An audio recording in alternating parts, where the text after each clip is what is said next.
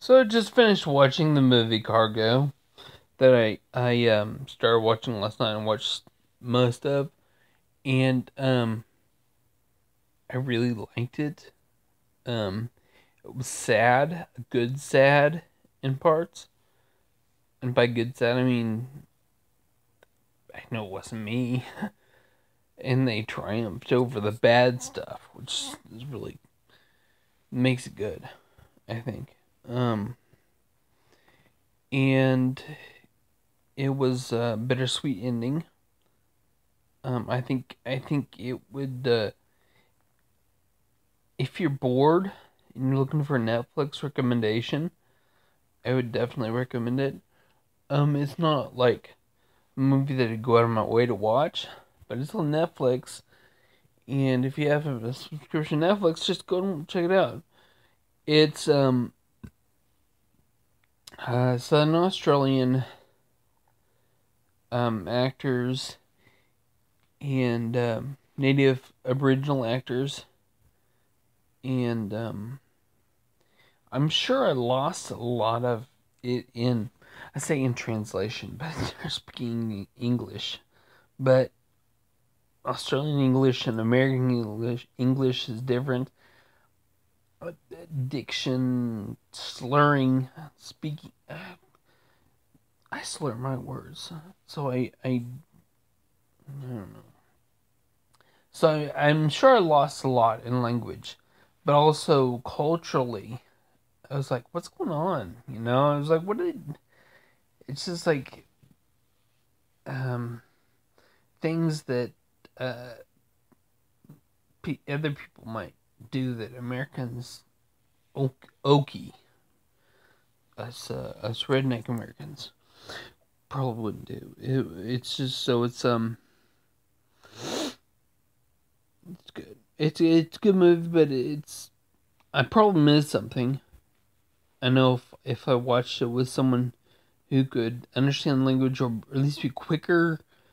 I'm not a very quick thinker, so um, I know I didn't get it all, and usually I get something on the second, third pass. So yeah, um, but it's a good movie.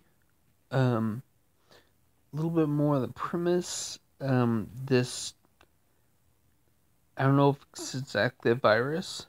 Um, and it's not exactly like the zombie virus, but it makes you the people crave eating flesh, but they crave digging too.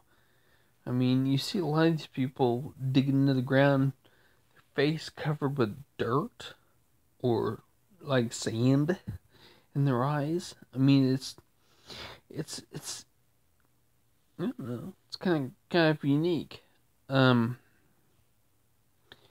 and it's about, well, it starts out a man and a woman and their baby on a boat, like a houseboat, going in the river, and they stop because they see a beach or a yacht crash. It's half over.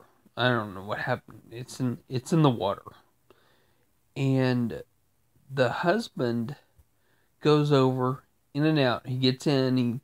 He steals some stuff and he gets out. He hears kind of a noise, but he kind of ignores it. Well, the wife is curious. So the next day she goes over. She hears a noise when she's in the yacht, and it hurt her. She's bleeding when she comes back. Bite her, or maybe it ripped her, but I don't know what happened. But so she was infected, and the way this virus thing works is they have 48 hours. Apparently this is a while after the apocalypse started because they have these like med kits that have directions for use and stuff. So it's been long enough to develop something like that, and with these countdown wristwatch things. 48 hours it counts down. And so she knows that her time's her hours are numbered. And they leave the houseboat and they're going to see, that's something I lost. They're going to go somewhere. Maybe a hospital or something. I don't know exactly. And they end up, events happen, they end up having a car crash. And she is about to turn. She was actually impaled on like a tree. And she's about to turn. So he gets their baby, their little girl, out of the car. I think his wife bites him then. But, of course, he didn't turn. But it doesn't show him killing her. But there's this thing in that med kit that it's like a thing they kill cows with, where it shoots up really fast. And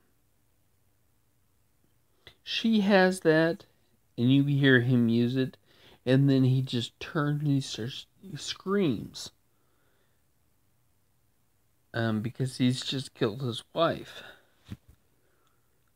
And anyway, that's the sad part that I mentioned in the little short video I did last night.